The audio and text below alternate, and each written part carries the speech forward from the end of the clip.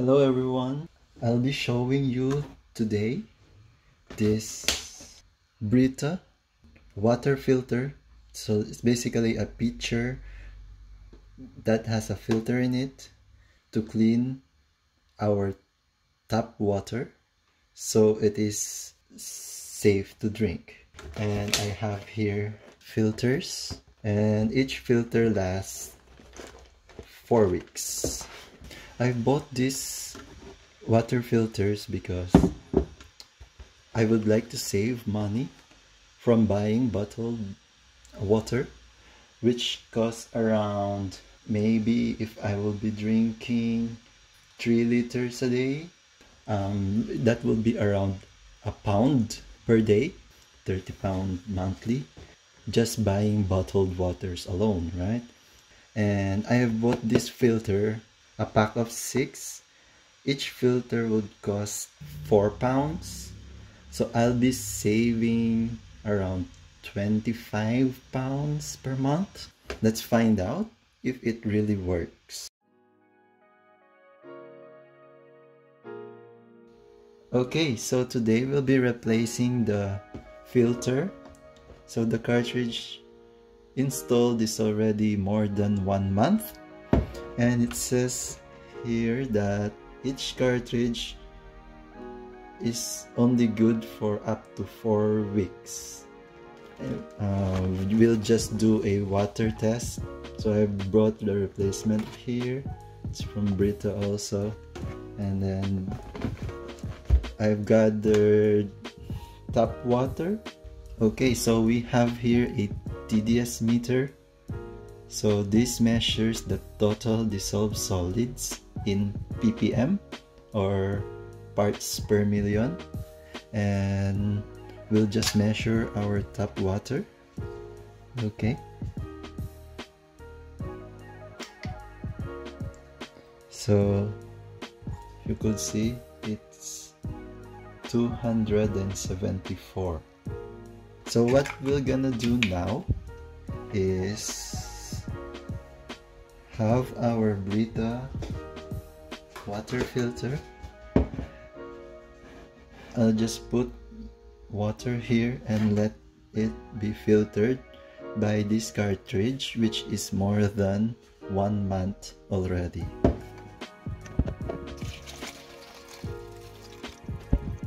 So I think we'll just wait for it to be filtered. So the water that we've put here passes through the filter and then comes out the hole in the bottom, and then this water is now filtered, which we will measure again later.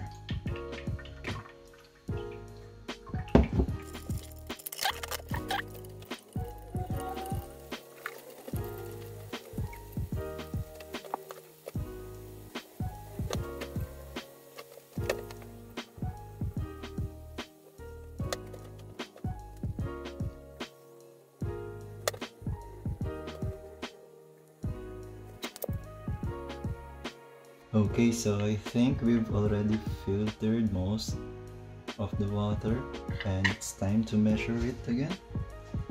We'll just open it here, and then I'll remove this top cover. Then we'll measure it. So the previous reading was 274. So the filtered now is at 266. Let me hold it so you could see it here, 266. So let's compare the performance of the new one. So by the way, let's open our filter first. So there's a filter here.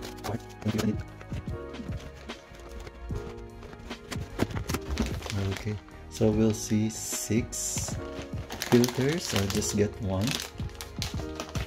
So basically it's just wet the cartridge, install it properly, and then fill it with water, let it drain, and dispose the drained water, and do it for 2 times.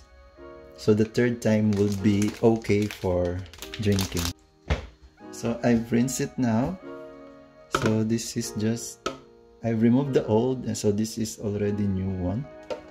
It's just putting it in place like that. And then it says a while ago that we should fill it and then drain it for 2 times before using. So I'll just do that.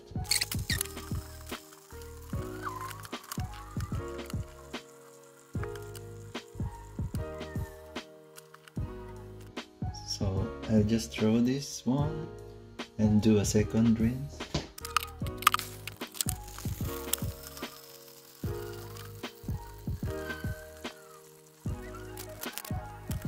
So I think we'll just throw this water now. This will be the third, and it's what we will measure.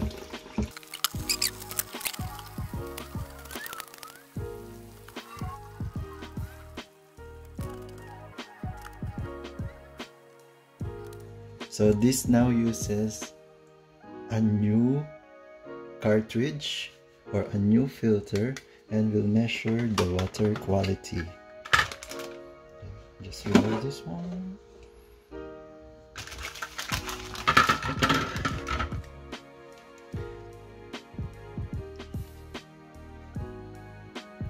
Okay, so now it's only around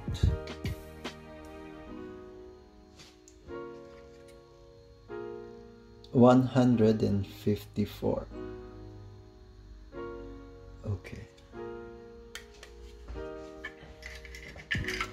So I'll be researching on how to analyze these ppm values that we've got, and I will explain them to you.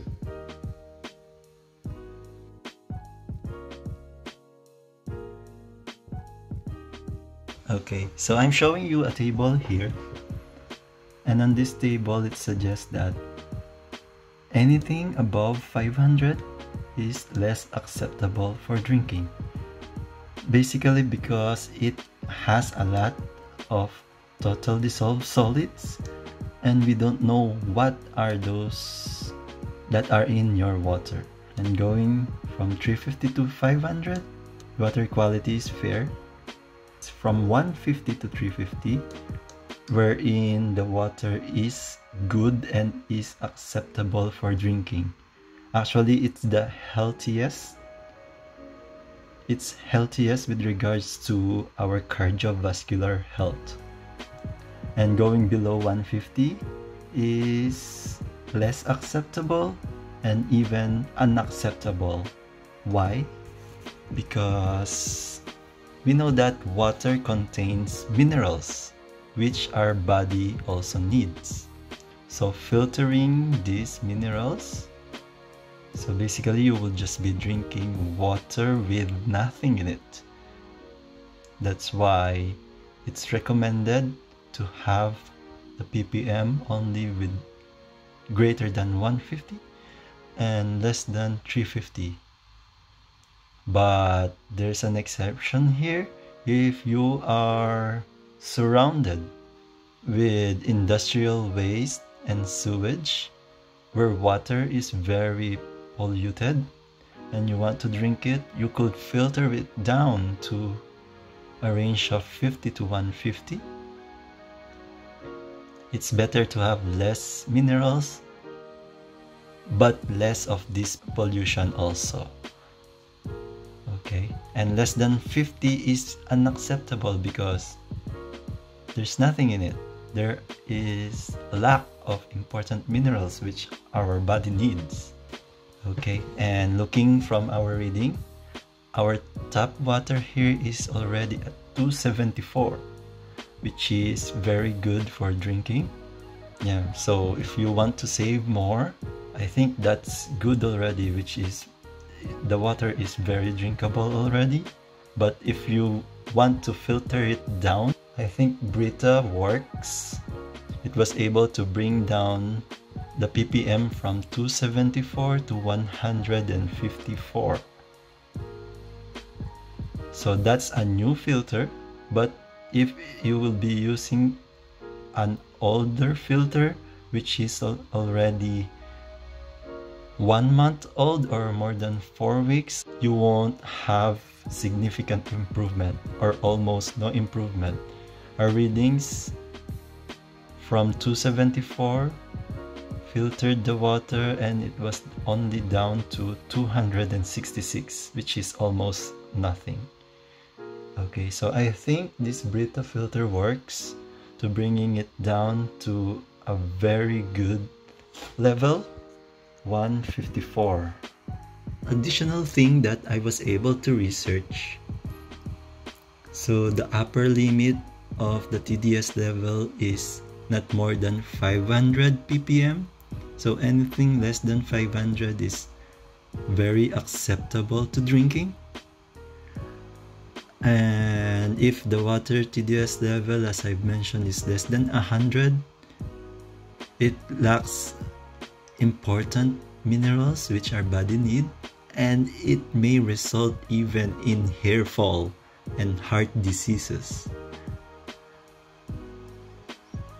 And having the water to be less than 100, it will make the water to be high dissolvent capacity, which means that it can dissolve small quantity of plastic in which it is kept, like the containers, and these dissolved plastics can cause cancer and also reduce immunity. However, these recommendations are prescribed differently by each organization, so each organization may have different standards, and it's only up to you which to follow. But in my personal opinion, I will stick with going into between the range of 150 and 350, and I will be afraid going below 100 and higher than 500. So I could say that it's safe for me to drink the tap water, but it will just boost my confidence to filter it out further using the Brita. So you could check other filters, but make sure that they don't go below the recommended TDS level, and could filter it below 500, which is recommended. So others would say that we don't know what the water, what is inside that ppm. We only know that there is dissolved solid, but we don't know what particularly is it and if it is poisonous. Well, I could say that all our water suppliers or water companies that provide water to household are being governed by health departments of our government, and if ever they exceed the acceptable ppm which that governing body had required, these water companies may even be closed or penalized for it. So that's my opinion. So thank you for listening.